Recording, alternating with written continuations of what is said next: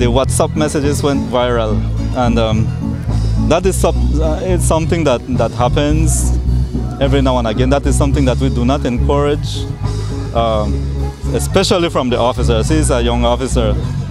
As young officers, we were said during my time that we can afford to make some mistakes, but not as a senior officer. He has done his mistake. It is something that I believe that as an officer, he will take responsibility. Whenever we do make mistakes like that, we should take responsibility for our actions.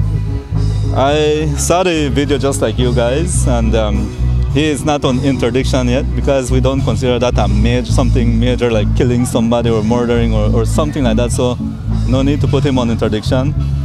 But he will be dealt with by the police, and when the police is finished, then he will come over to us, and we will further execute any further disciplinary measures on the officer.